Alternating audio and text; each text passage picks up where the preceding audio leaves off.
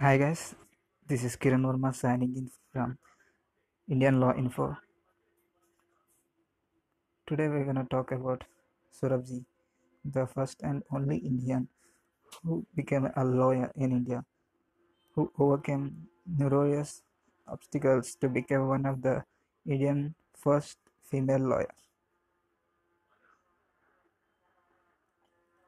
Contents we're gonna learn about her in this presentation. Early life of her education, legal careers, and social and refined work, and biography and her achievements. Law info of education. Born in Derwali of Parsi, she was a ninth child, and her father, Sorabji, was missionary, and Sorabji claims that he was the key factor of convincing Bombay University to admit a woman to their degree programs.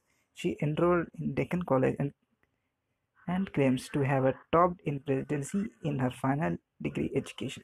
After becoming the first female graduate in Mumbai University, Sorabji wrote in 1888 National Indian Associations for Assistance completing her education.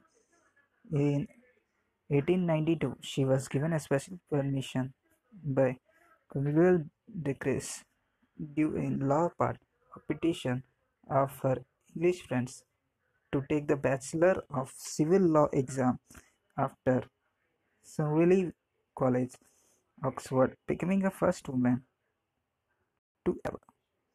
Legal career. Surajji began retreating the Indian office in early 1902, providing for a female legal advisor to represent women in minor professional courts.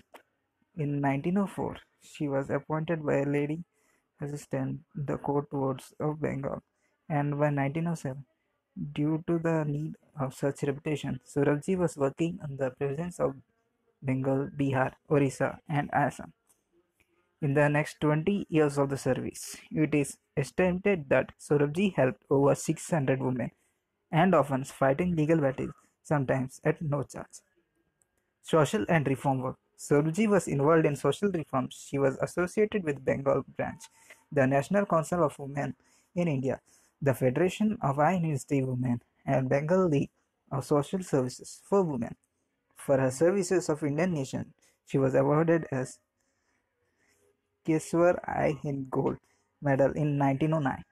Early in her career, Surabji has supported a campaign for Indian independence relating to women's rights, capacity for self-government.